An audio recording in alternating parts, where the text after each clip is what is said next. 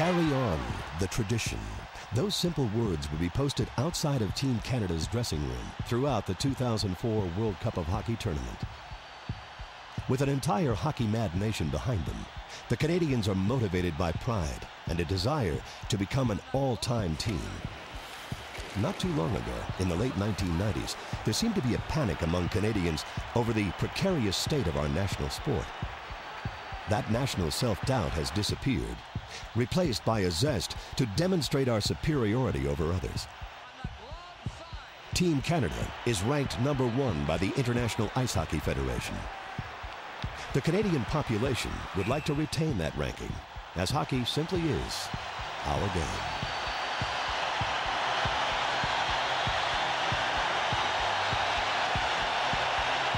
On the glove side.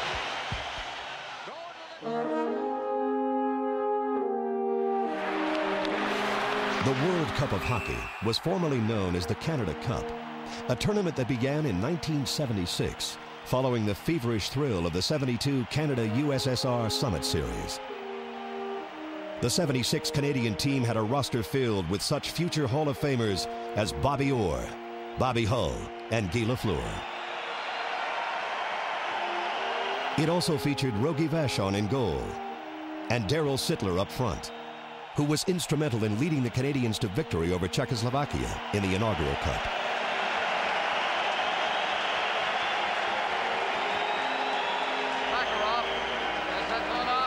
The next Canada Cup in 1981 would prove to be a disappointment to Team Canada after a torrid start. The USSR routed the Canadians 8-1 in the final for their only Canada Cup victory. The Soviets surround. Gretzky turning, clears it for Wilson. In 1984, the Canadians were led by Gretzky and a cadre of his Edmonton Oilers teammates. Coffee with Gardner now as he moves up. Gretzky's on the line. The tournament MVP was John Tonelli of the New York Islanders. Canada outgunned Team Sweden in 2 straight games in the final to seize back the Canada Cup. Canada on the verge of winning the Canada Cup. It's all over. Canada wins the Canada Cup for the second time. The 1987 Canada Cup marked the emergence of Mario Lemieux as a true superstar during the Wayne and Mario show. Gretzky's feed to Mario in Game 2 of the final versus the Soviets forced a deciding game as Canada won 6-5 in overtime. The Great One helped make Marvelous Mario a household name with his setup to the big center for the winning goal late in Game 3.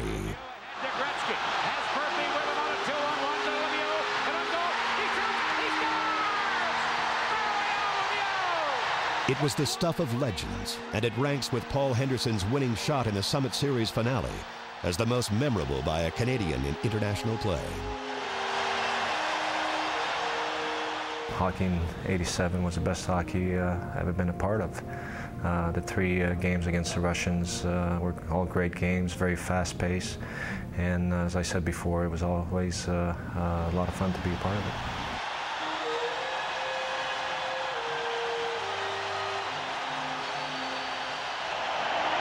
In 1991, Team USA met Canada in the finals. Larber picks it up. Steve Larber's got a breakaway. Larber going in. He shoots. He scores! The Canadians played the deciding game without Gretzky, who was out of the lineup with a back injury. Despite number 99's absence, Team Canada won their 3rd straight Canada Cup title. It's all over.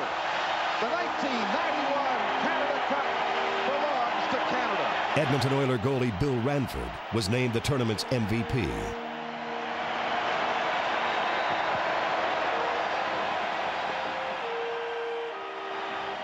After a 5-year hiatus and a name change, the 1996 tournament was rechristened the World Cup of Hockey and featured rosters primarily culled from NHL teams.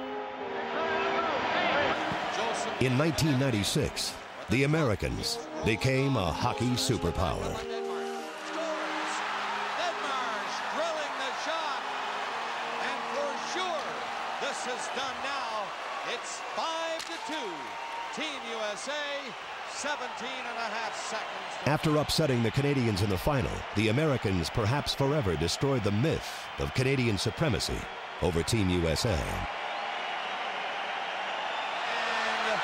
the USA is about to win the first World Cup of Hockey. But Canada has been stronger in recent years after winning gold in Salt Lake and back-to-back world championships.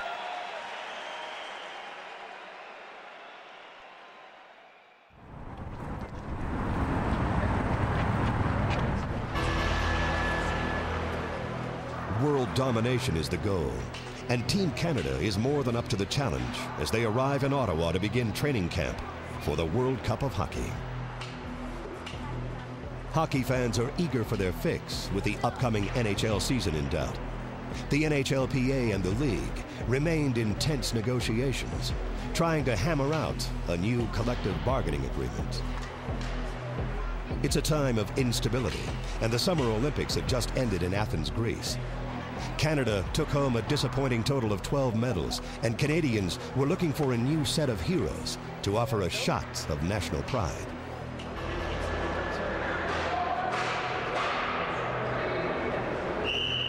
Team Canada 04 represents a beginning of the changing of the guard.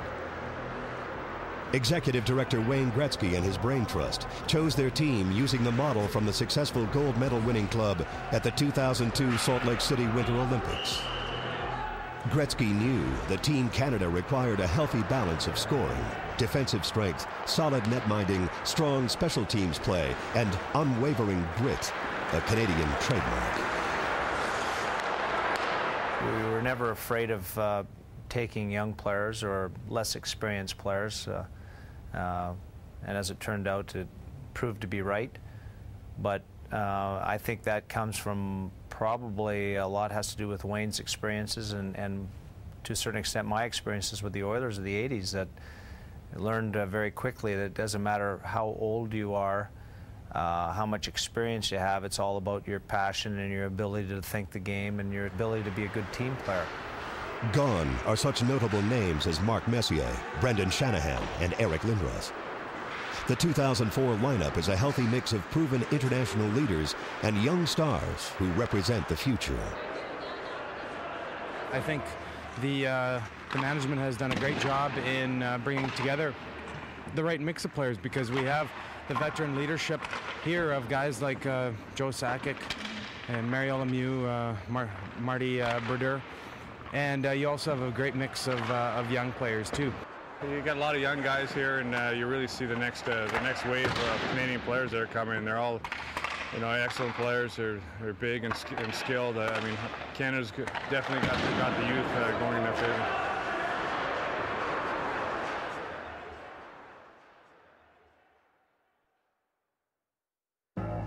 Canada is fiercely strong in goal, with New Jersey's Martin Brodeur touted as the starter. Brodeur is complemented by young Montreal native Roberto Luongo of the Florida Panthers. Popular Montreal Canadiens goalie José Theodore completes a Quebec triumvirate between the pipes for Canada. On the blue line, the Canadian roster is deep. Jay Bouwmeester also plays for the Florida Panthers and combines size and speed effectively. Edmonton Oiler Eric Brewer brings a wealth of international experience to Team Canada, despite his tender years. Adam Foote of the Colorado Avalanche, a two-time Stanley Cup winner. Ed Jovanovski of the Vancouver Canucks, capable of joining the rush. San Jose Shark defenseman Scott Hannon has a much-needed stay-at-home style on the blue line. New Jersey Devils Scott Niedermayer is at the peak of his game, having just won the James Norris Trophy as the NHL's best defenseman. Wade Redden of the Ottawa Senators, rapidly emerging as one of the NHL's top all-round defensemen. Calgary Flames rearguard Robin Regeer has the right combination of good puck handling and skating ability to complete Canada's defensive core. Up front, Team Canada is icing one of the most impressive lineups of all time. Superstar Mario Lemieux returns as captain for one last chance at glory. Joe Sakic possesses the game's best wrist shot and has been a National Hockey League captain for over a decade. Boston Bruins center Joe Thornton is one of the NHL's top power forwards. Vincent Lecavalier leads a trio of Tampa Bay's Stanley Cup winning forwards in 2004. Martin St. Louis, the reigning NHL scoring champion and the league's most valuable player. Brad Richards was named the Conn Smythe Trophy winner as the most outstanding player in the playoffs. Calgary's Jarome Iginla, a former NHL scoring champion who is considered one of the greatest players in the game today. Atlanta Thrasher forward Danny Heatley will put some fear into opposing goaltenders with his impressive offensive talents. Ryan Smith of the Edmonton Oilers never fails to answer the call to play for his country. Phoenix Coyotes forward Shane Doan plays like a true Canadian with a tremendous two-way game. Detroit Red Wing Chris Draper won the Frank Selke Trophy as the NHL's top defensive forward. Philadelphia Flyer winger Simone Gagne countered on to bring speed and scoring to the Canadian offense. Detroit's Kirk Maltby, the quintessential NHL grinder who relishes in delivering punishing body checks. San Jose's Patrick Marleau, an excellent passer with good hands who also throws solid body checks. And Dallas forward Brendan Morrow, one of only 9 NHLers to amass 20 goals and 100 penalty minutes in the 2003-2004 campaign. Yeah, it is a lot of fun to be a part of it, especially at my age, to be able to play with the young players that we have coming up in Canada. Some great talent, like Cavalier and Richards and Thornton and Ryan Smith and all these guys. It's been a lot of fun to be a part of it.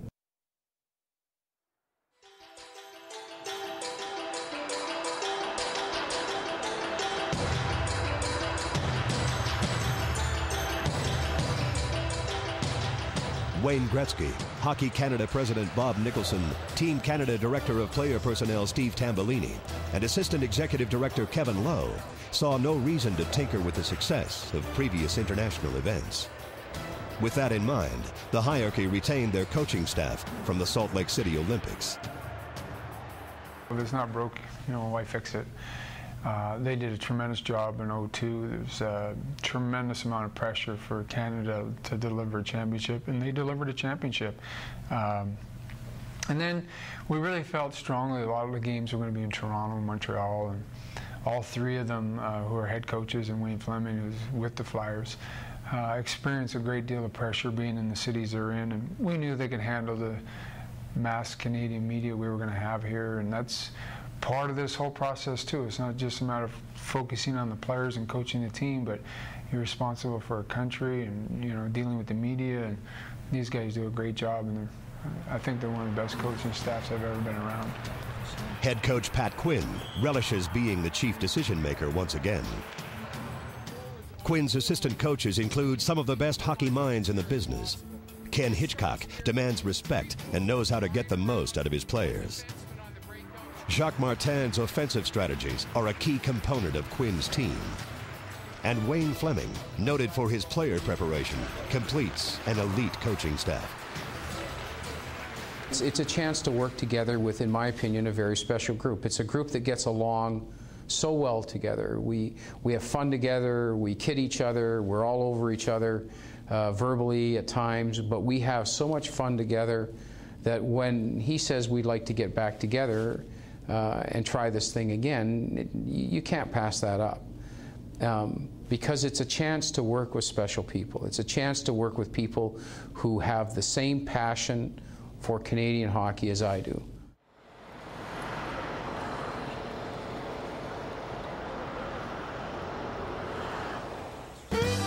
Team Canada's chemistry is evident in the early days.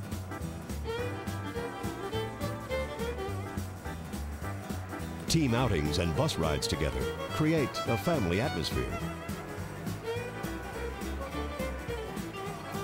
Many of the players have only known each other as opponents in the NHL, but new friendships develop easily.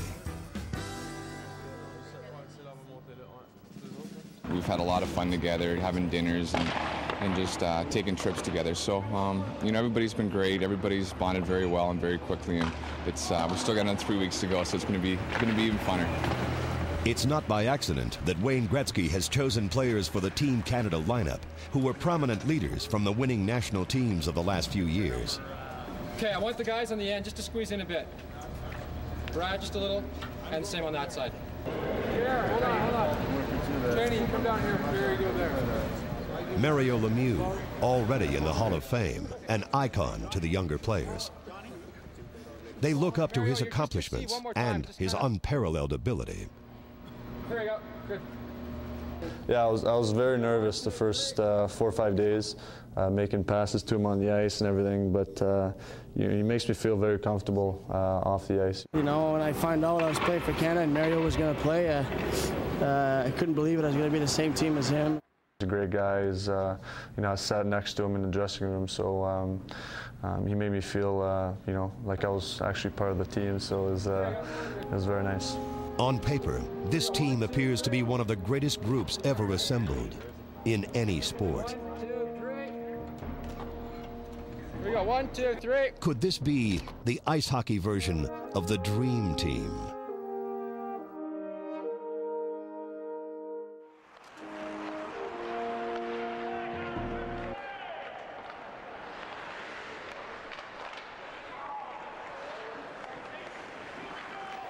Canada's chief rival on the world hockey stage is no longer the big Russian bear, but its neighbor to the south. The American roster includes 11 players from the core team of 1996, with one notable exception. Goalie Mike Richter, whose standout performance was vital to Team USA's victory, has since retired from the game. The Americans will test 3 unproven goalies in this year's tournament. They hope the combination of team unity and experience will help them take another run at the title. We were able to win in '96, and in '02 we lost a tough one to Canada. They played great in the finals, went home with a silver medal. So we've proven to ourselves that we belong here, and we belong in the upper echelon of countries, and we want to continue to do that. We believe we're plenty of the team to bring it home this year. The European teams in the tournament are also battling their own adversity. On the North American side of the draw, the Russians are dealing with the disappointment of several prominent players being unavailable. With the fall of communism and the rise of NHL imports, Russian hockey has struggled to achieve success.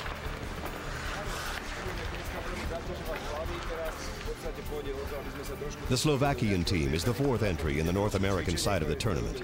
The Slovaks missed the first World Cup of Hockey in 1996. This time, they're looking to NHL stars Marian Gaborik and Zdeno Chara for leadership in this year's event. Team Slovakia won the 2002 World Championship, establishing themselves as a contender on the international stage. However, the absence of such NHL stars as Zygmunt Palffy will seriously hurt their offense. The European side of the tournament features a Swedish team loaded with talent. But the Swedes have suffered from a propensity for self-destruction at the last few major international competitions.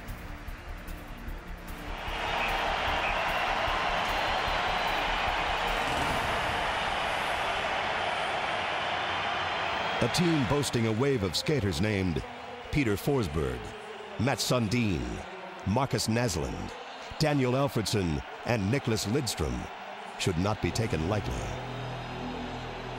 The Czech lineup is formidable, but the team is still reeling from the tragic death of their head coach, Ivan Hlinka. The popular Hlinka died in a car accident just days before the start of the tournament. The Czechs will wear a number 21 patch on their jerseys throughout the tournament in honor of Hlinka. Could the Czechs regroup and use their offensive weapons to their advantage?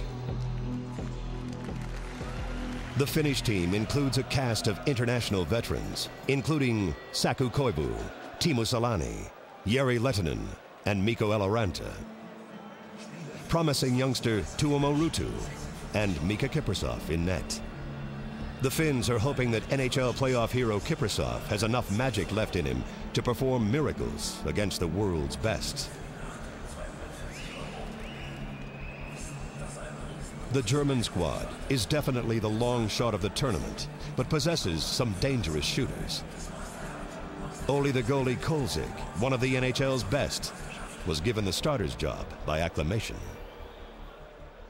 When you look at it, you know, you look at Russia and you look at Czech, Sweden and Finland, they've always had excellent teams. Any time that we went on World Championship, it was very difficult for Canada to win. We never had our best players because of the Stanley Cup. And when you look at the Canada Cups, Canada was very successful. We had great teams, but they were always very stiff competition in them. And we're playing in North America on North American rinks.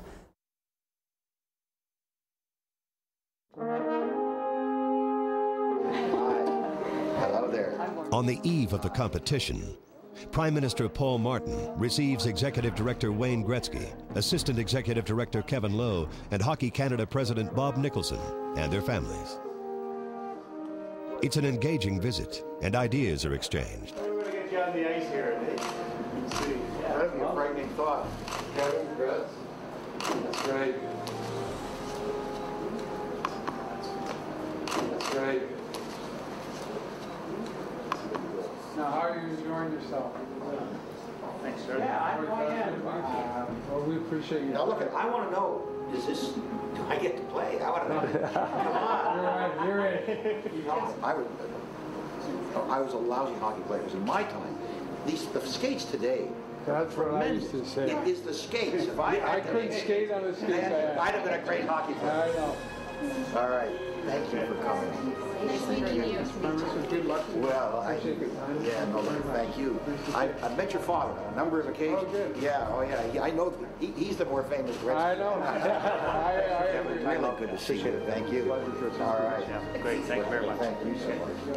Take care.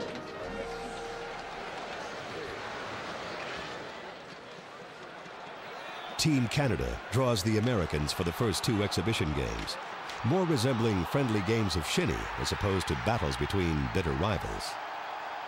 After splitting 3-1 games with the U.S., the Canadians tie Team Slovakia 2-2 to end their exhibition play.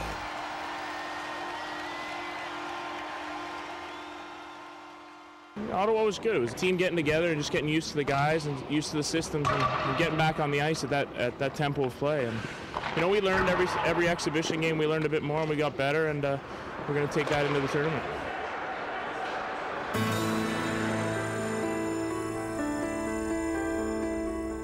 En route to Montreal for the first game of the tournament, the players' moods are light. Still a good man. Still a good. Jeez. It's a tough call. It's 3 cards. Yeah, it's really tough call. It's unbelievable. Yeah. Gotta get one somewhere down. 2? Down to 2, yeah. You gotta go 2. Wrong. What? 2? Yeah. 3 hearts right there, boys. I'm making the right calls. You made a 1 call there, Joe? Yeah. But for some, the anticipation is apparent. The Bell Center in Montreal.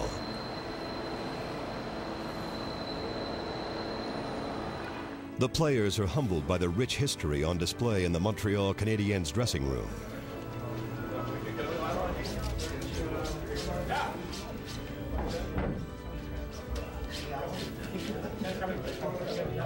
It's going to be great. I mean, it's like I said, it's short and intense, and you have to be ready right from the first period, first shift, and you know, that's what we're going to do.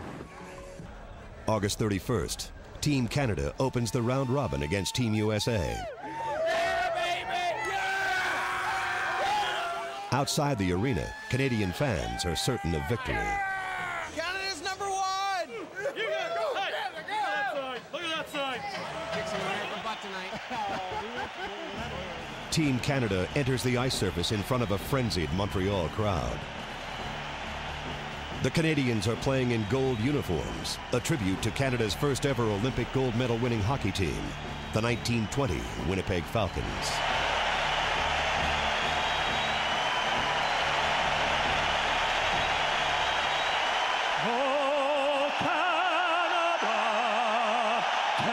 The atmosphere is electric and builds during the playing of the national anthems.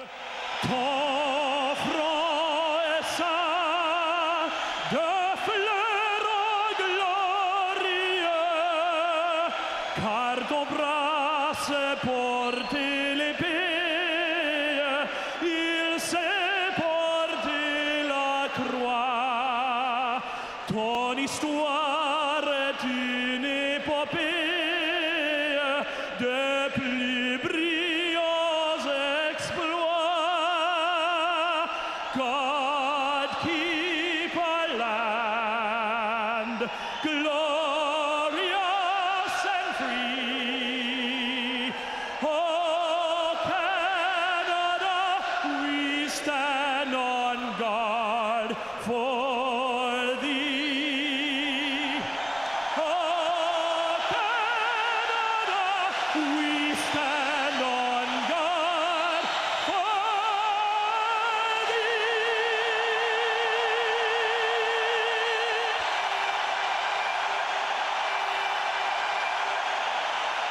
The intensity meter rises as the puck drops.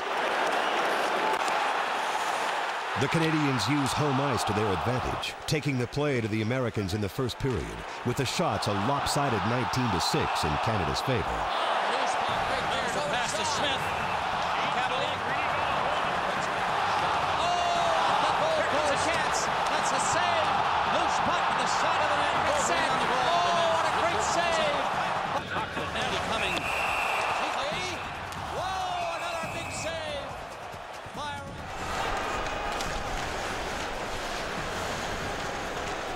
Canada on it. Thornton comes out and scores. Martin St. Louis breaks the scoreless tie with Canada's first goal of the tournament. That's the power play goal, the first one.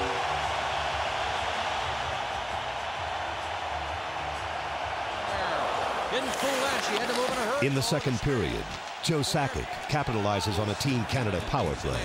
From the blue line, Sakic shot, scores! Joe Sakic with that famous wrist shot.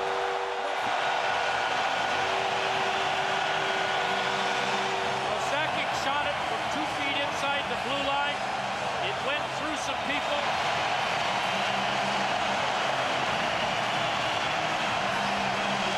It's 2-0 Canada before the Americans find some momentum with Bill Guerin's goal midway through the middle period. A shot by Guerin, and you knew when he was going to line one up, he'd find the opening, and he did on Martin Brodeur high, and the USA is back in it. Billy Guerin, 34 goals last year for Dallas. He led the team in goals, points, shots on goals. Brodeur knocked down in the crease area. Crowd wanted something called.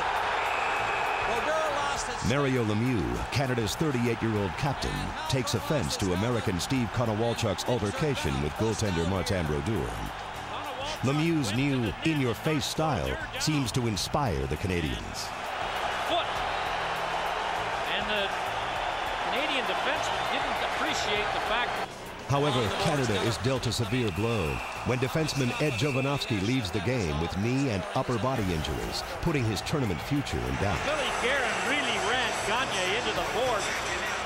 Canada hangs on to win their first round-robin game, 2-1. Well,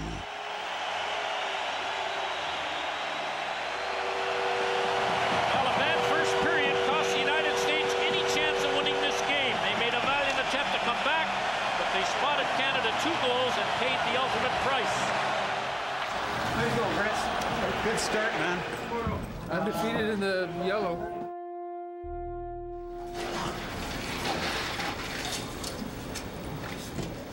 September 1st, the Bell Center. Team Canada versus Team Slovakia. The Canadians change uniforms to a traditional white for their game against the Slovaks. It's the Canadians' second game in less than 24 hours.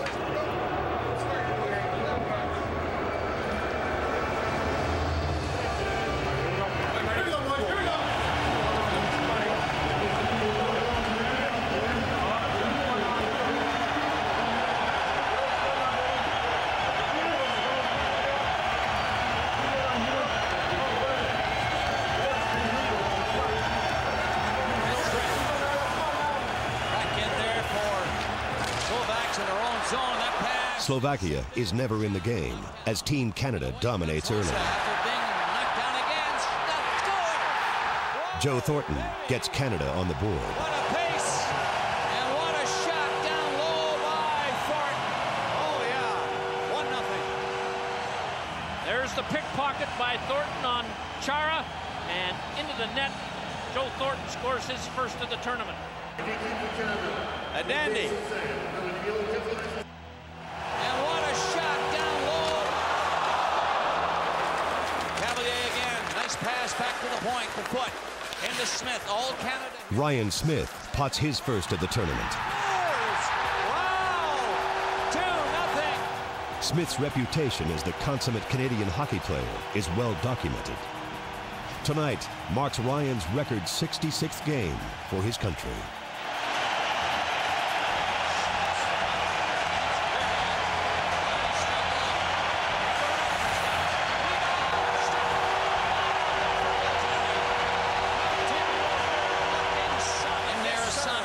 From the corner and goes around the net. He's hammered by Lemieux. It's Mariel up to. Mariel. Simone Gagne adds to the Canadian lead in the second period. Gagne, what a play to Gagne. By Scott Hannon.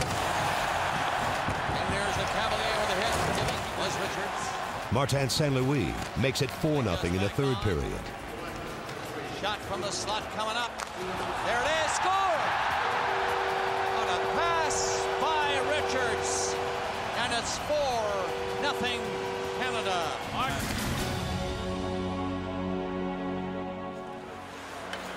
And then Seaback over. Martin Seaback finally beats the rock-solid Brodeur for the Slovaks' only goal.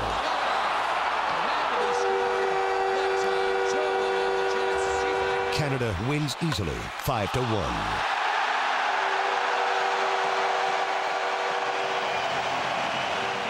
The Slovaks are completely outclassed by the Canadians, who are getting stronger with each game. Canada 25 for Slovakia. 14-8 margin in the third.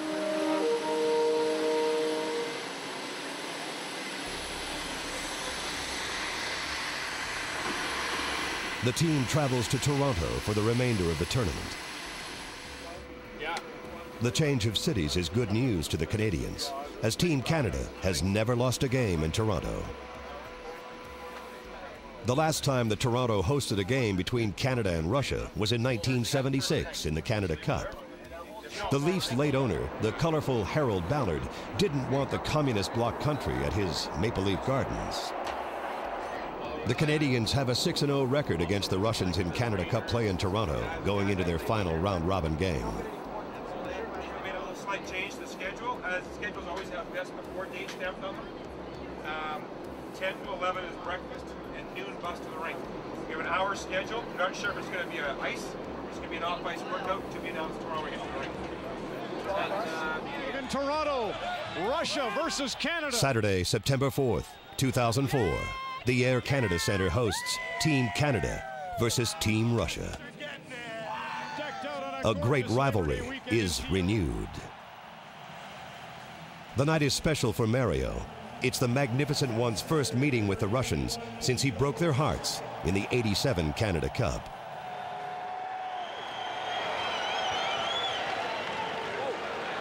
Before the game begins, a moment of silence is held to honor victims of a horrible hostage-taking incident in Beslan, Russia.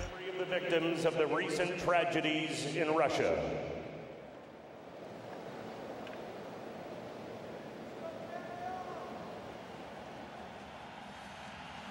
Team Canada sports red uniforms against the Russians' red, white, and blue. Just barely missed. The game lives up to its billing, and then some.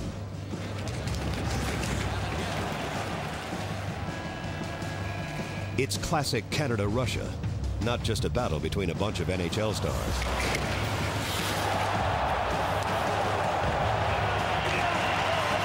The Canadians again display a patient game, Takes a look in front of the net. A great chance for Draper, but is knowing they'll eventually get a chance.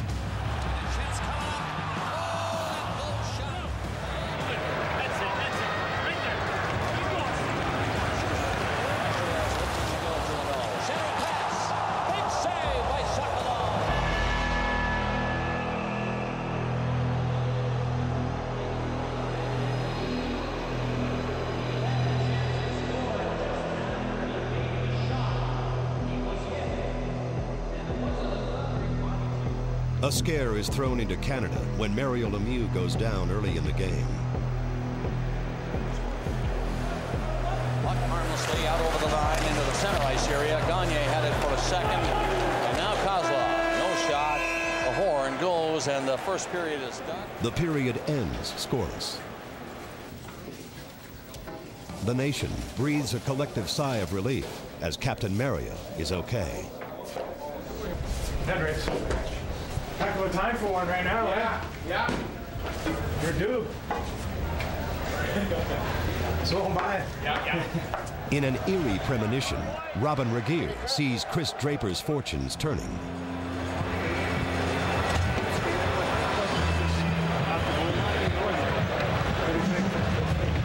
In the second period, Brad Richards opens the scoring on a shorthanded 2-on-1. Lost it. And a break. 2-on-1 Canada. Here they come over the line. Richards scores! No question about it. Gagne and Richards 1-0. Shorthanded Canada.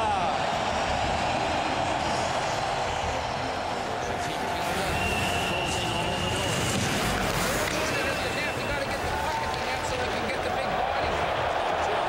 Regeer's premonition becomes reality. Chris Draper pots his first of the tournament. Draper coming up behind everybody. 2-0 Canada. They've exploded.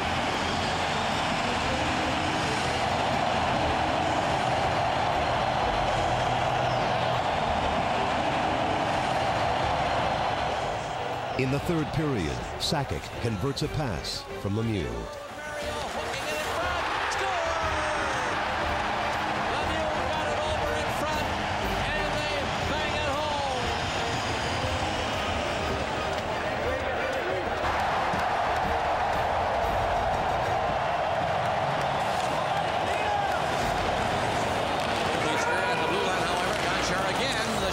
Sergei Gonchar drifts a shot over Brodeur's shoulder for the lone Russian goal of the game. Get back to it, and there's the first goal.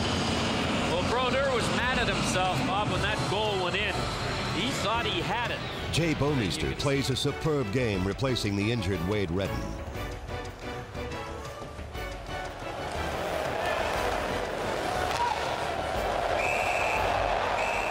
Shot nearly caught the far side. This baby is over. Canada 3, Russia 1. Well, those two costly mistakes in the first period by the Russians to give Canada two 2-on-1s end up being the nemesis. So what do they say? Hey, if you're gonna play, we're in the car. We're in the car today. Gotta work, boys.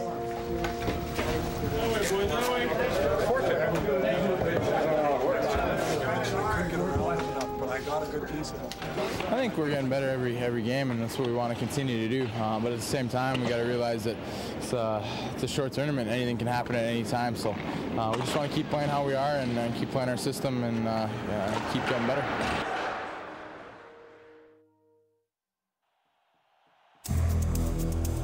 The Canadians were winning, playing a difficult game very well, having the luxury of throwing out several different line combinations that could score.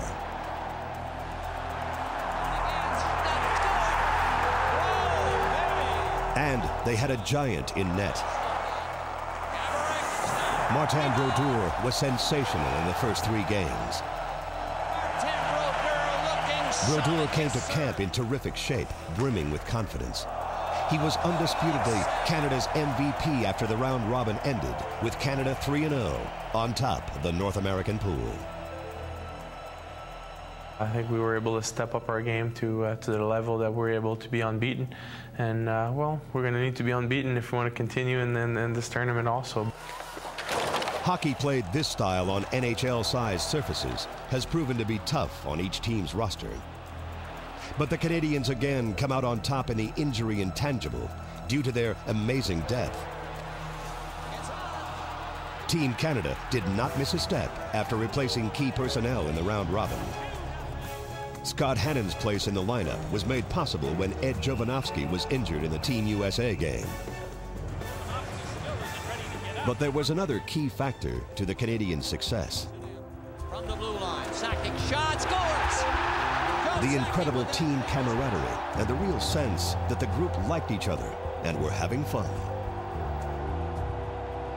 One of the things is you realize that you need each other to get to that goal, to get to the championship game, and I think as soon as you realize that, then you start coming together as a team. The Canadians were never behind in their round-robin games. Their power play was intimidating. Their penalty killing superb. The Canadians were solid in all areas of their game. However, some of the other teams were making headlines for other reasons. Team USA was rocked by Brett Hull's benching before the game with the Slovaks, their only victory of the round robin. Hull led Team USA in scoring at the first World Cup of Hockey, but was held pointless during his 2 starts this time around. The Americans as a whole appeared painfully slow in comparison to the speedy Canadians. The Russians displayed new teenage phenom Alexander Ovechkin in their victory over Slovakia. That is Ovechkin! They were also bolstered by solid goaltending, as Ilya Bryzgalov was brilliant in the Russian victory over the Americans. Maxim Sokolov also played well against the Canadians. The Russians would have to play smart hockey to surprise the Americans again in the quarterfinals. Finland finished on top of the European pool after tying the Swedes 4-4 in each team's final round-robin game. The Swedes needed a victory to finish in first, but instead settled for second place. The Finns were led by the stellar play of goalie Mika Kiprusoff, who earned 2 straight shutouts before the game with the Swedes. Kiprusoff stonewalled the Germans 3-0 after blanking the Czechs 4-0 in Finland's opening game. We knew that we can win every country. It's just a matter that we had to put ourselves that this is going to be our day, and any day we play the game. The Finnish team was short 1 defenseman after Jani Niinema left the team.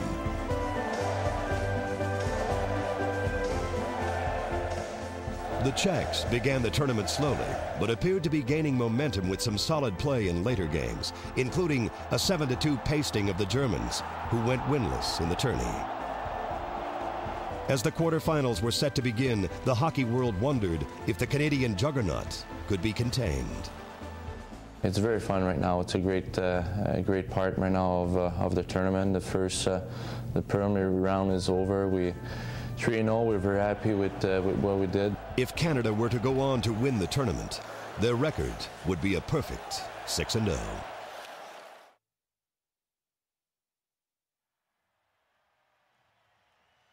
Monday, September 6th, and the start of quarterfinal play in the European pool. Finland is matched against the underdog Germans. The game is tight.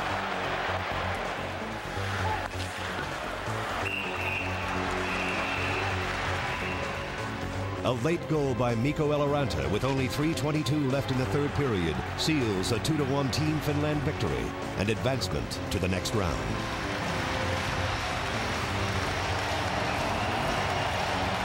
Tuesday, September 7th, 2 quarterfinal matchups in the World Cup of Hockey. Sweden hosts the first game in Stockholm against the surging Czechs.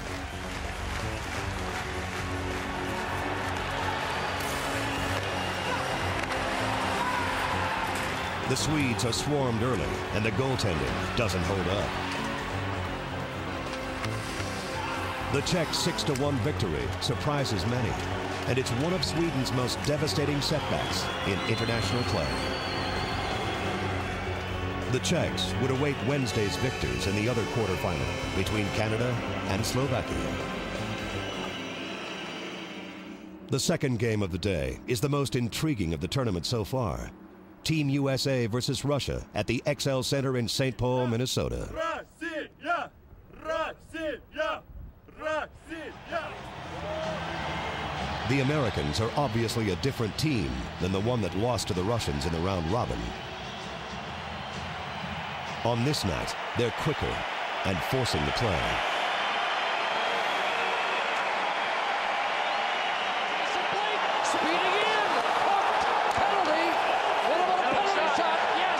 Team USA gets a huge 4-goal game out of Keith Tkachuk and beat the Russians 5-3.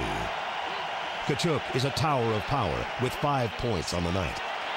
The line of Tkachuk, Bill Guerin, and Mike Modano collects 11 points. The Americans play their best game of the tournament, dismissing the critics who question their senior years. Old Glory still has something left to move on to the semifinals of the World Cup of Hockey. Team USA will now meet Finland on Friday night.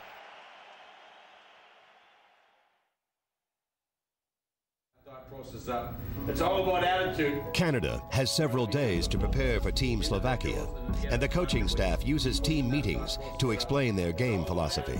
And the big attitude against this team today here, because they're going to come out and work, and watching them practice the last 2 days, they definitely have not given up. You'll find if you go the full 60 minutes, they'll make them crack. They'll crack down. Eventually they will crack. But if you don't sustain it, sometimes they can be able to find a way. So it's important that as you get your attitude going, that whole 60-minute attitude, and again, that shift by shift, but the whole thing is you have to stay with them, you have to bear down. The big focus for us is make them play in their end as much as possible. And Reggie saw some clips, we'll see some other stuff into there, that is not their strength point. Their team defensive play is not the strong part of their area.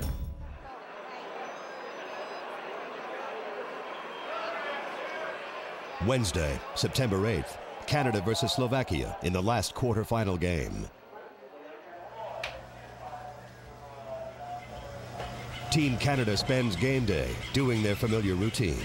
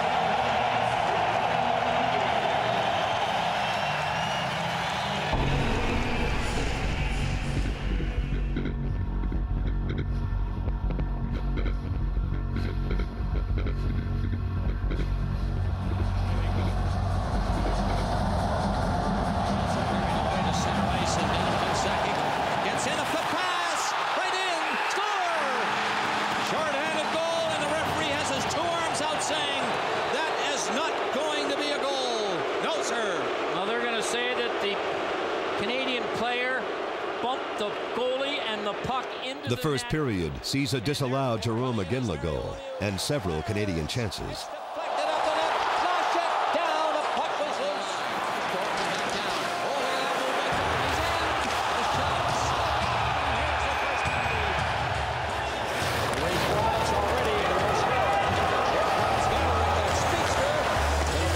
The Slovaks are matching the Canadians. Quinn appears frustrated. This is evident in the dressing room during the first intermission. Well, all kinds of options, but if you're way ahead of it, our defense are going to get in a problem all night long, and that's when the turnovers start. We said we'd commit to 60 minutes here, guys. The last 5 or 6 minutes, maybe you figure it was going to be goal-scoring night. We're starting to miss checks and let people go. Let's get this 60 minutes idea back in our game. Stop where it is. Nobody gets let go from any place. We finish our checks, and we stay above the puck when we're in the offensive zone. We're starting to gamble. They're going to sit 3 up. When we have the puck, we've got a 3-on-2 down there. That's the way it's being played right now. So hold the thing and don't be throwing it away, and don't just be gambling for it, because they're going to sit there and suck up and try and get some breaks to get back in the game. Let's keep it going, boys. 60 minutes here. Let's get our little things done right the rest of the way. Team Canada receives Quinn's message loud and clear. The Canadians explode in the second period.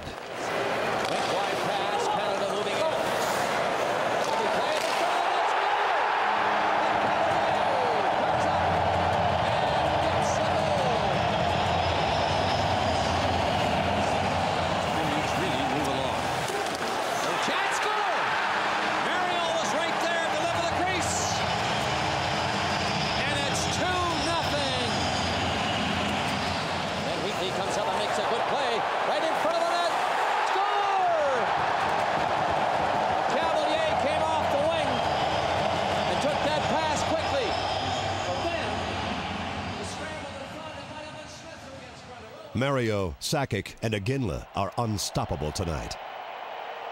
The line scores one of the prettiest goals of the tournament. The attack again. That pass was beautiful. Score! What a goal by this trio. The Canadians score 4 goals in a span of 9 minutes and 20 seconds in the second period. Talk about three-way passing. Well, you knew that line was overdue. Just like the Modano-Garin-Kachuk line last night at St. Paul. And this line is... The Slovaks know they're finished. But another period is yet to be played.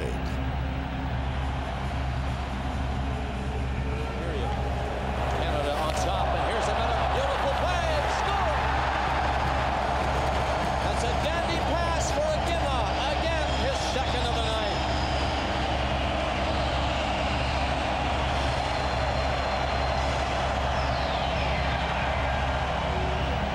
Team Canada hands the Slovakians another shellacking, this one a 5-0 shutout. The Slovaks exit the tournament winless with only 4 goals scored. Martin Brodeur is perfect and has allowed a paltry 3 goals in 4 games.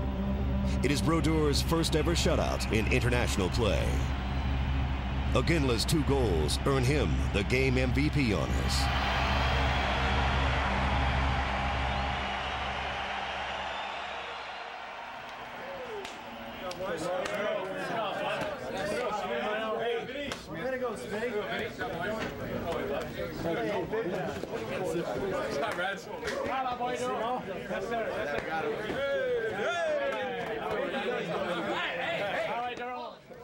Canada is now matched up against the Czechs in the semifinals.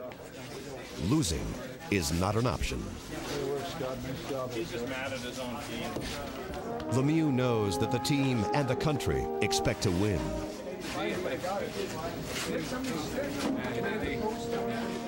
I think we have to approach them just like the Slovaks and the Russians. I mean, they've got a lot of offense, maybe more of their defense jumps up on the play and causes that second wave. So we have to respect that. And you know, they're the type of team that'll go all out. They'll try to beat you one-on-one. They'll try to beat you with their high skill, and we're gonna have to make sure that we have everyone committed to playing good D.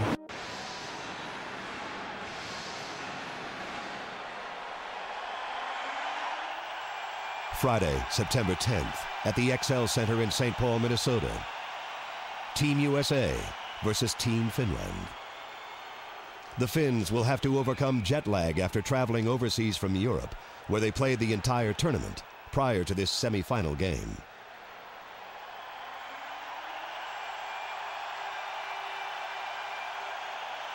The crowd at the XL Center is very pro Team USA, but the Americans are challenged by the tight-checking Finns. Doug Waite puts the Americans in front in the second period after chipping in a perfect cross-ice pass from Scott Gomez. Scotty Gomez in front, wow! Doug Waite, 1-0 USA! The Finns tie it up in the third period after Olli Jokinen capitalizes on a giveaway to beat American goalie Robert Ashe. Through traffic, Jokinen scores! Olli Jokinen has tied it on a rebound at 5:04 of the third.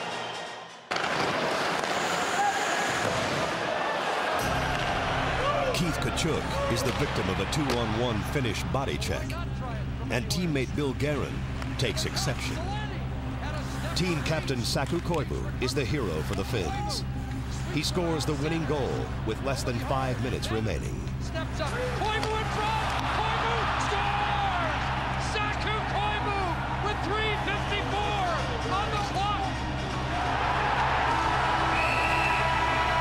The 2-1 win is one of the biggest international victories ever for Team Finland, while the crushing loss for Team USA signals the end of an era.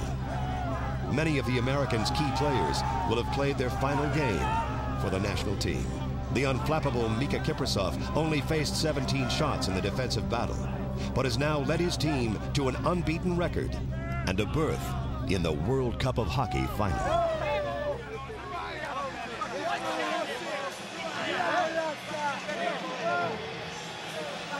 Saturday, September 11th, 2004, game day for Team Canada.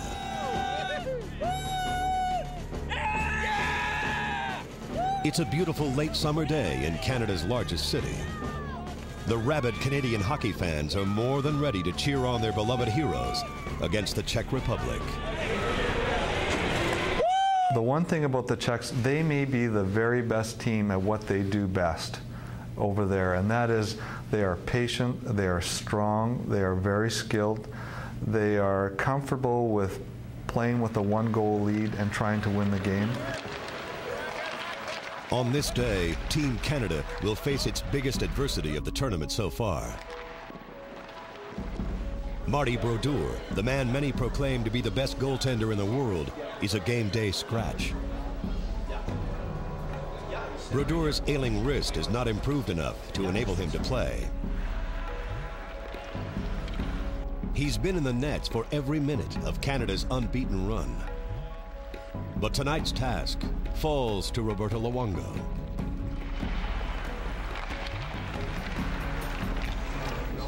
Meanwhile, Gretzky has more than just his charges on the ice to worry about. His 15-year-old daughter, Paulina, is singing the Canadian national anthem, and there are afternoon rehearsals scheduled. And what's the number, Don?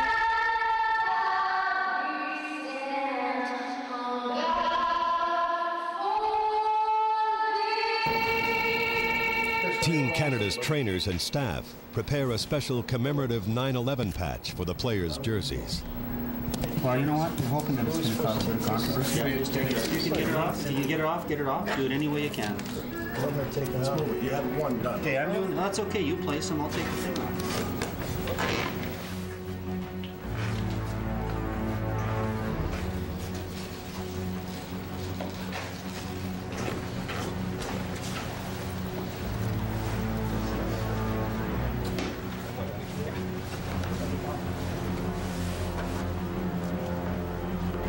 Game time. World Cup of Hockey semifinal.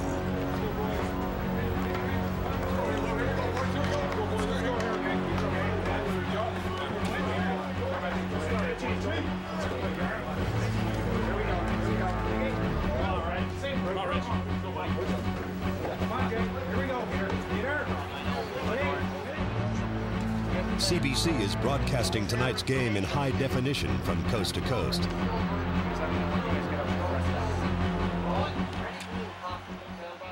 The new state-of-the-art mobile bustles with activity as the production crew prepares for the telecast. Janet Gretzky comforts her daughter Paulina before her performance. Ladies and gentlemen, as we rise to the singing of our national anthems, please join us in a moment of silence in memory of the victims and families of September 11th, 2001.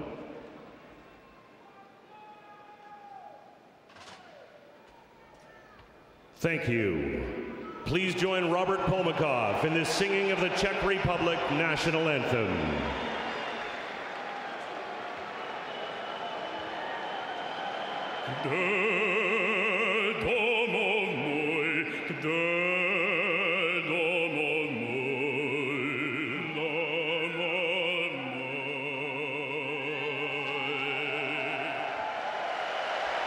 And please join Paulina Gretzky in the singing of the Canadian national anthem.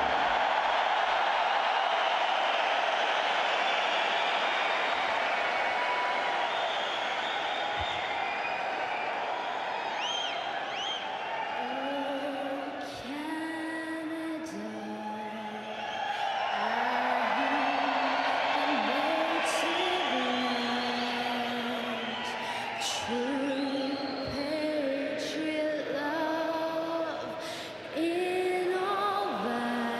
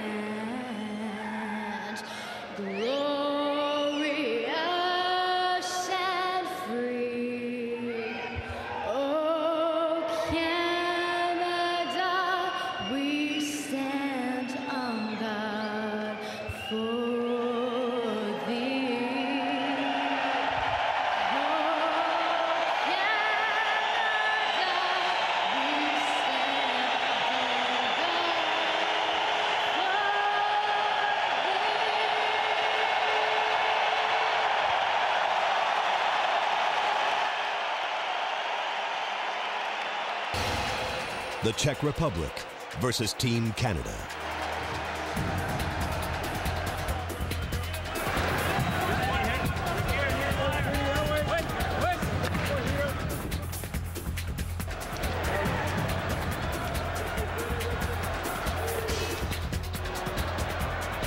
The play is close in the early stages of the game.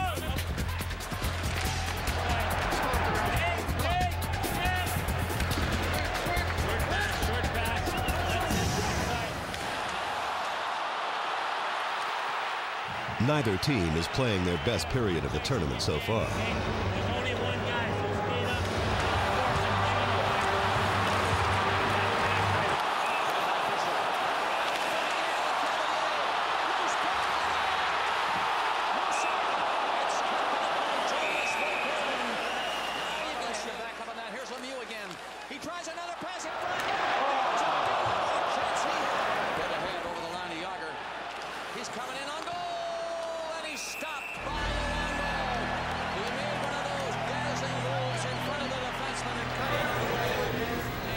After 20 minutes, the teams remain locked in a scoreless tie. It's a quiet Team Canada dressing room during the first intermission.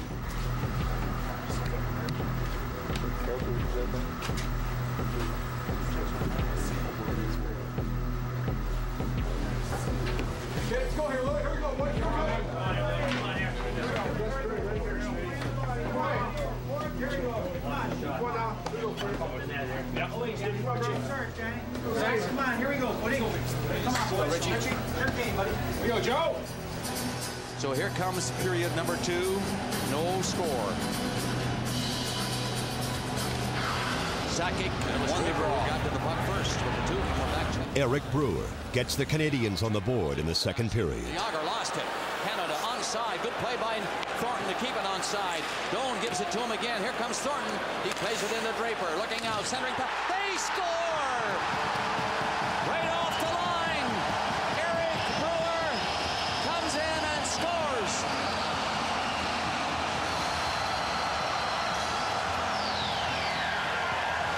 Joe Thornton was great on that play, too.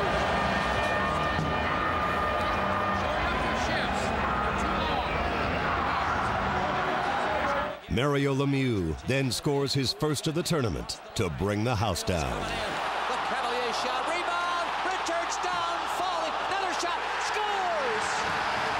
Mario Lemieux!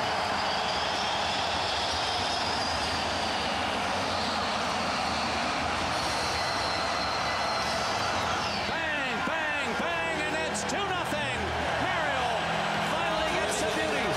The Czechs are quick to answer back when Peter Sajanic makes it 2-1 Canada. Possession in deep, centering pass, score! It came off a skate in front of the net, and it's a 2-1 game.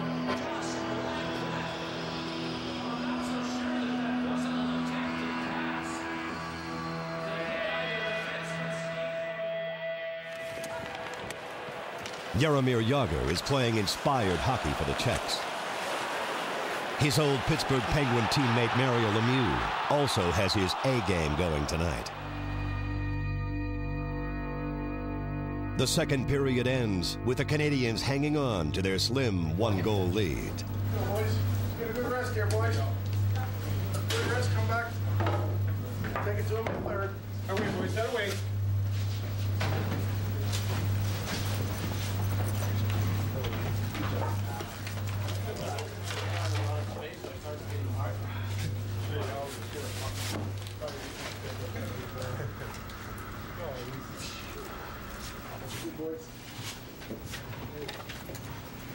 Few areas here, guys, do a little bit better. Now we're getting some wide drives. We're trying to go for this area. That's where they're all sagging to. This is where we want to get that puck, or any rotations we get up there, we want it right into that blue area, and we'll be driving there for it. Putting it out any higher usually is picked off by them and gone the other way. Let's pick up our pace on the checking side now, guys. We want to be relentless. Good first man pressure everywhere. Make sure we're working back to our zone. Anytime they'll be chipping some pucks out, trying to cheat. They're the ones that have to play. to play catch up, so we've got to be in good sound position everywhere. On the chip outs, our defense are going to need some help, so get back to the puck as hard as you can. Same as on the shoot-ins, let's get back and come together. 5-man units everywhere, finish our checks everywhere, and let's go bring this home. Boys! All in here, got to get behind their Ds. Chip and support, offside winger. It is Canada 2, the Czech Republic 1. 24-16 of the shots, the Czech Republic. They have been very strong in this game. The Czechs take the play to Team Canada in the third period. Chance here, far side, back to the line. Kept in. Czech Republic looking sharp, centering pass to the blue line. Ball up high! And Luongo saving the day here for Canada at this moment. Here comes another shot in front. Luongo right there and back up, and Richards in trouble. Gets through the foul. The Neil knows they're in trouble and gets it down the ice. To heck with it. Then Vincent Lecavalier is called for a questionable holding penalty. What's wrong with the Czech Republic? We're back again. However, it's stopped at the 9. And the play call, there's holding call over there. And it might be against Lecavalier on that play. Tip to the boards. Kept in. The Czechs capitalize when Martin Havlat ties the game at 2. Now it's played back to him, and the long shot, rebound, score! Right on the lip of the crease is Martin Havlat, and this game is tied in the third period.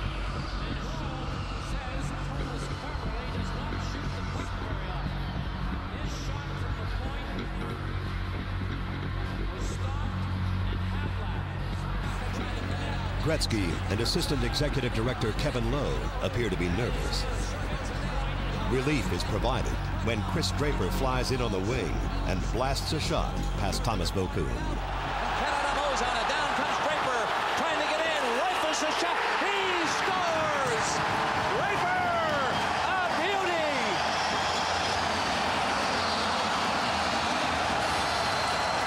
3-2 Canada. Chris Draper. What a goal! Well, Canada had a little luck on that one as the puck was coming around. It looks like the Canadians have regained the momentum, but on the ensuing faceoff, Ducked in front again, not another quick one, yes! Czech Republic come back within seconds, and to fire another goal to tie it.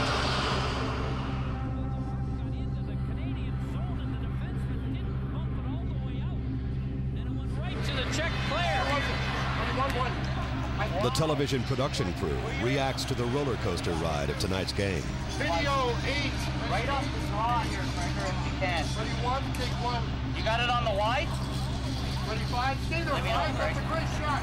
The tying goal is devastating to the Canadians and deflates their momentum. Coming in here. The seconds count down in regulation time. Canada and the Czech Republic are headed for sudden death overtime. Right at the horn. Sudden death overtime coming up. Team Canada knows it has to play mistake-free hockey in overtime to escape the Czech onslaught and move on to the final. It is 20 minutes. Sudden death from the drop of the Overtime begins. The Czechs test Luongo, and he makes a couple of game and tournament-saving stops on NHL sharpshooters Martin Ryshinsky and Milan Hajduk.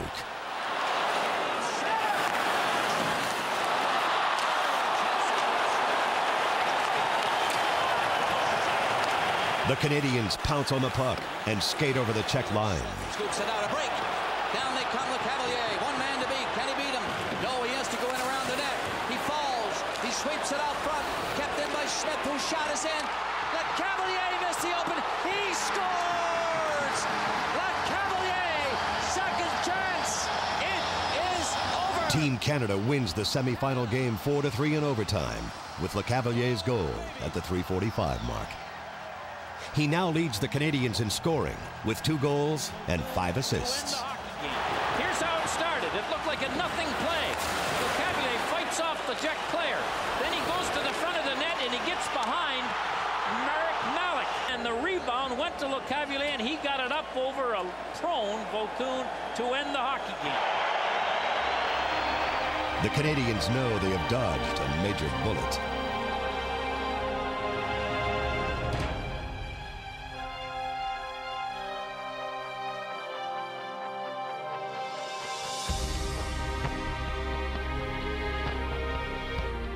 It was a semi-final game. It was a huge game, for our country. So I really wanted to go in there and win the game above anything else. It didn't really matter what the score was, but just to get out of there and win her and be able to play in the final was my main goal. September 13th, the eve of the World Cup of Hockey final.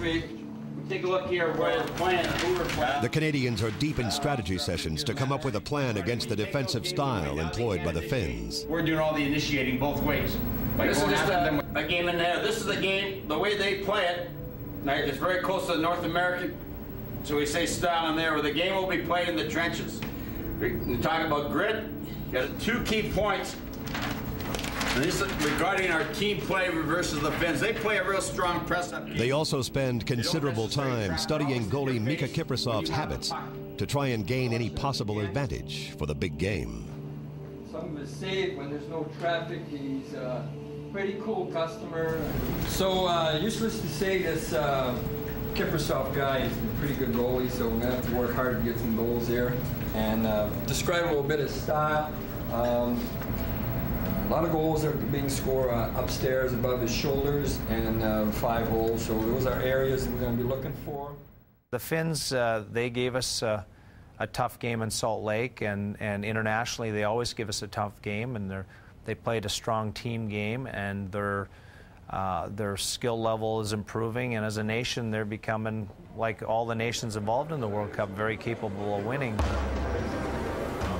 Tuesday, September 14th, Air Canada Centre. Canada versus Finland. The World Cup of Hockey final.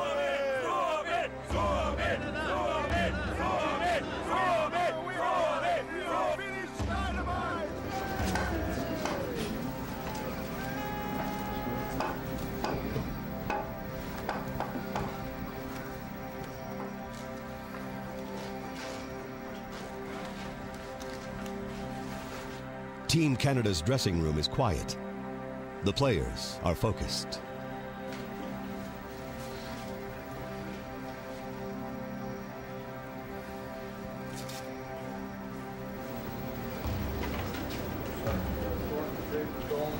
We're here, need them all.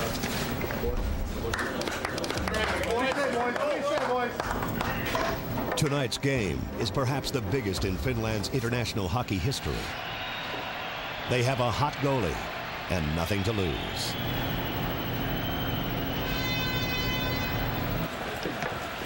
Joe, can you bring my glove out there? Here. Woody, over.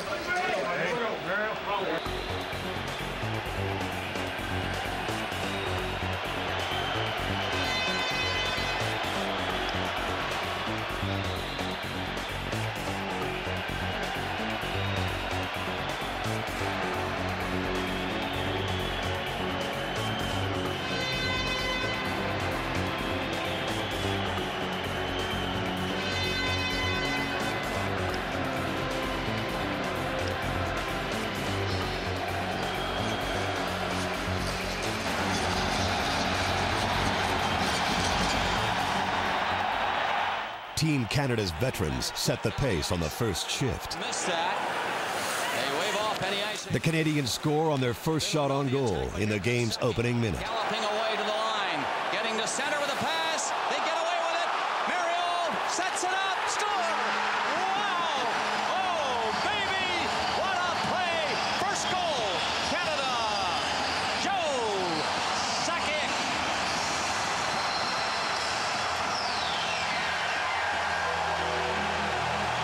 The first goal, Canada. Well, one of the quickest releases in the National Hockey League. A miscue there, and that let Mario Lemieux have a little more ice than the Finns would like.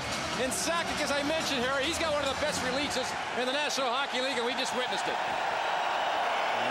The Finns test Brodeur. Thankfully, the wrist appears to be a non-issue.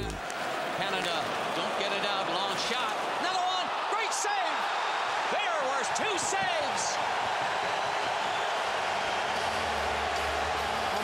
Brodeur very quickly shows you that he looks like he's in the mid-tournament form.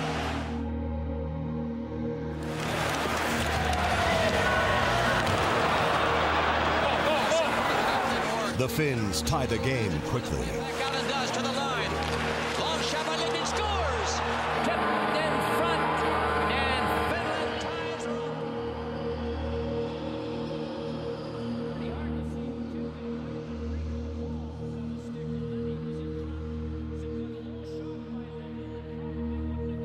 Rolled it in. Hoping Draper would get to it. He's in there. At the same time, his team will bring it back out to center down. That should do it. For the first period. The players retreat to their dressing rooms. The game is tied after one period.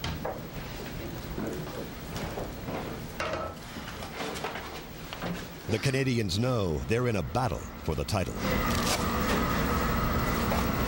Doing the little thing, boys. It'll come, eh? Keep going. Assistant coach Ken Hitchcock devises a defensive scheme during the intermission.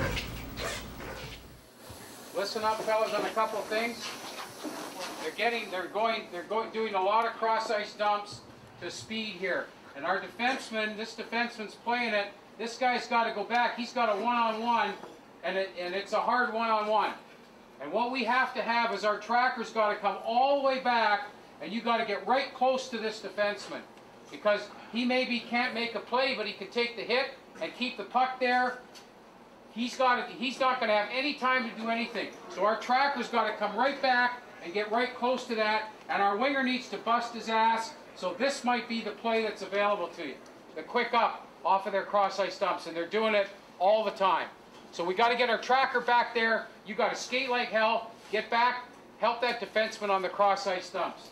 Come on, boys. Come on. Come on, guys.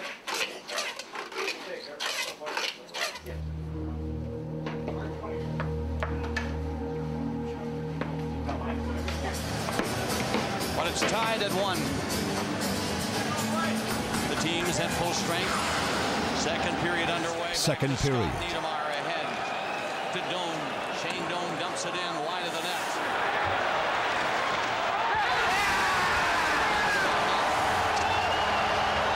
That's not a good goal, but it's a goal. And Niedermeyer just threw it in. The goal is the weakest that Kiprasov has allowed in the tournament.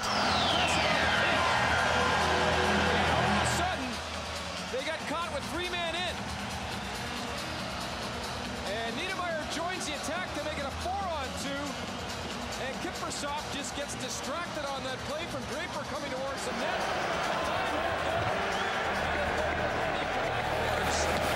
Team Finland is aggressive tonight and welcomes the rough stuff.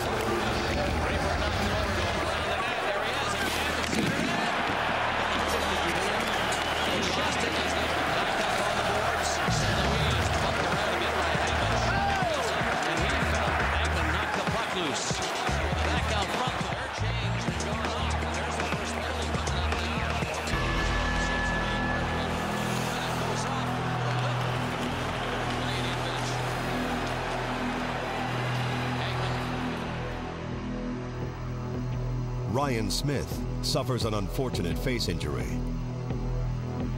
Checking gets rather close. The Finns score the tying goal on a beautiful solo effort late in the period. Ruutu trying one. He might do it. He's in. He scores. Tuomo Ruutu was allowed to walk in there with 1 minute left. He beats Brodeur, and this game is tied. The game is tied at 2-2, heading into the second intermission. Meanwhile, the World Cup of Hockey trophy is delivered to the arena for the post-game presentation. You're going to come out, put it on the table, and then stand kind of off to the side, the way you've done for the Stanley Cup. Yeah, you can both on the same side.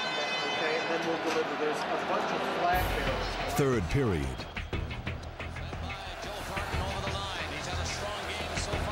Canada takes the lead with a classic play.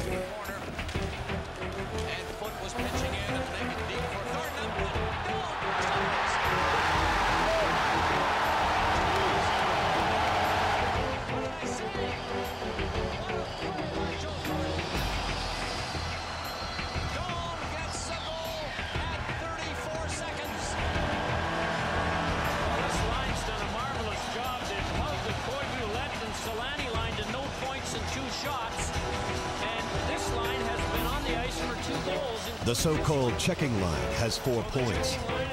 The trio is a force tonight. Joe Thornton has come of age, reminiscent of Mario in '87. Robin Regier lays a punishing body check on Mikko Eloranta.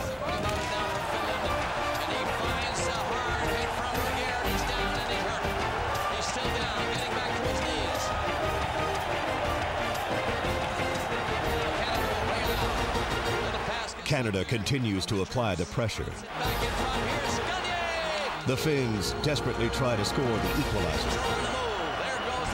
The Canadians remain calm.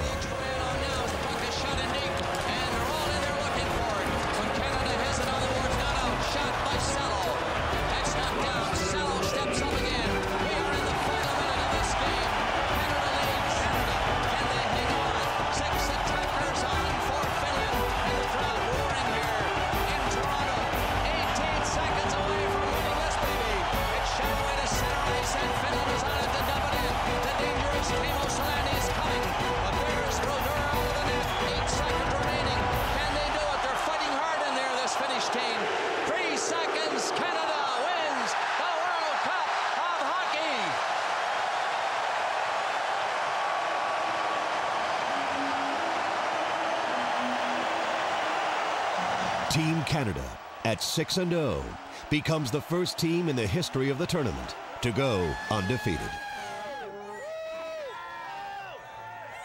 The country celebrates wildly.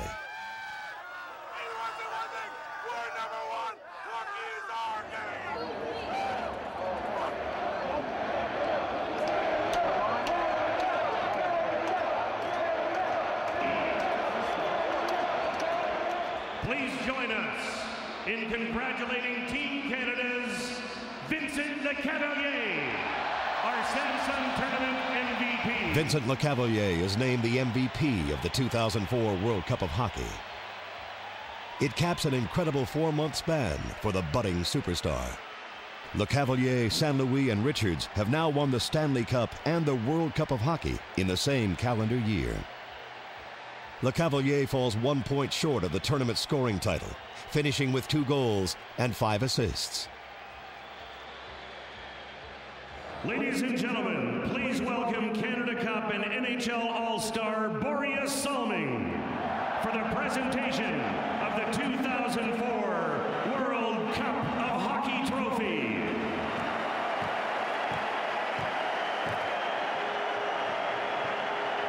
Captain Mario Lemieux will now accept the World Cup of Hockey Trophy on behalf of Team Canada. Congratulations.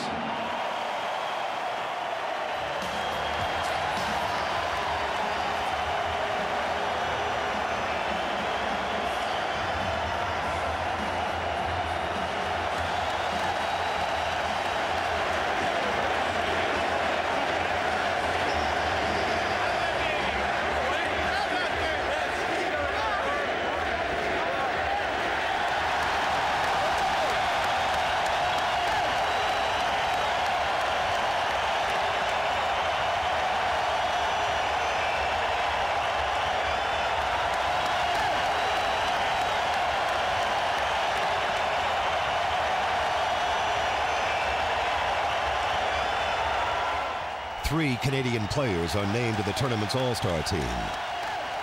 The incomparable Brodeur, Lecavalier at center, and Adam Foote on defense. Rounding out the team are Finland's rearguard Kimmo Timonen and winger Saku Koivu. Scoring leader Fredrik Modin of the Swedes is the other forward.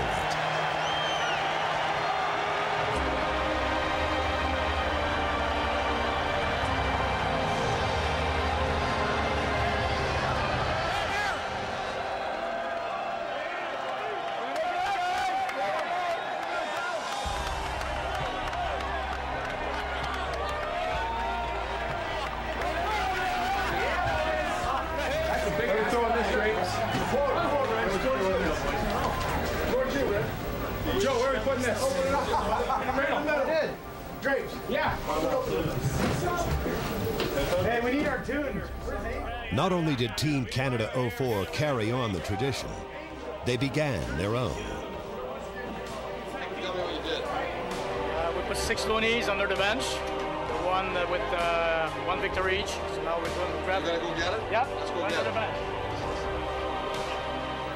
6 loonies were taped underneath the players' bench, symbolizing each win.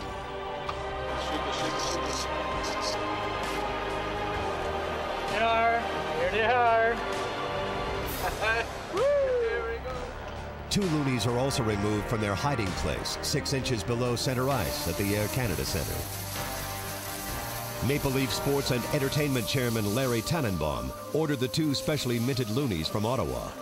One for Wayne Gretzky and a duplicate for Coach Pat Quinn. Tannenbaum presents the loonie to Gretzky. This is the loonie that we buried on center ice. We buried this on center ice, okay, at the start of the World Cup, and it was to be taken out if Canada, the only way is if Canada won, you know, the cup, and Canada is... We're getting a lot of mileage out of the dollar. Who says a Canadian dollar isn't strong? Absolutely, no. I think the thing that surprised me most is the dedication that our team has shown. And I shouldn't be surprised, but it's a pleasant surprise. And the manner in which they conduct their business and how they handle themselves.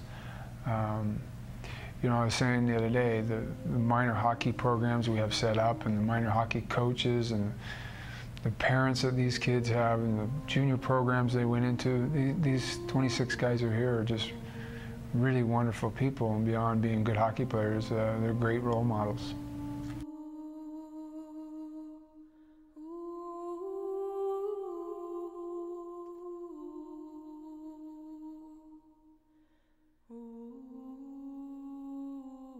Canadians from coast to coast now have a new set of heroes to idolize.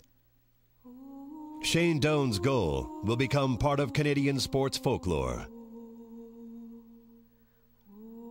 This special group of athletes may never be together again. We may have witnessed the last hurrah of some of Canada's most storied players and leaders. The perfect team completes its perfect run, achieving its goal of world hockey domination, proving once again it's our game.